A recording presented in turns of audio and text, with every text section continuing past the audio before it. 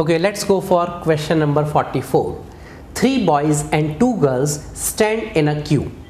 The probability that the number of boys ahead of every girl is at least one more than the number of girls ahead of her is. Let's consider there is a queue with 5 persons. Now, facing up. We cannot say a girl is sitting here because it reads that ahead of every girl there is at least one more than the number of girls ahead of her. So the question says the probability that the number of boys ahead of every girl is at least one more than the number of girls, so it should be started from the last term. Let's say one girl is sitting here.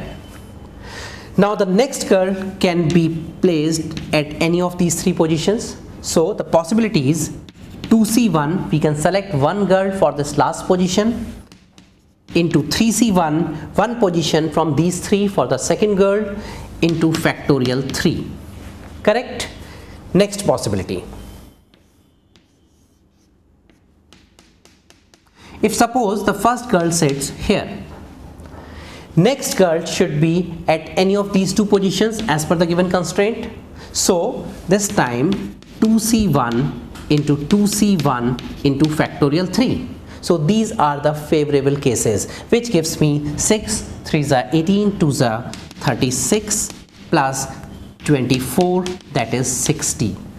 Total number of cases 5 total numbers, that is factorial 5 ways. So the required probability is 60 upon 120, that is half. So the correct answer is option A. Let's go for the next one.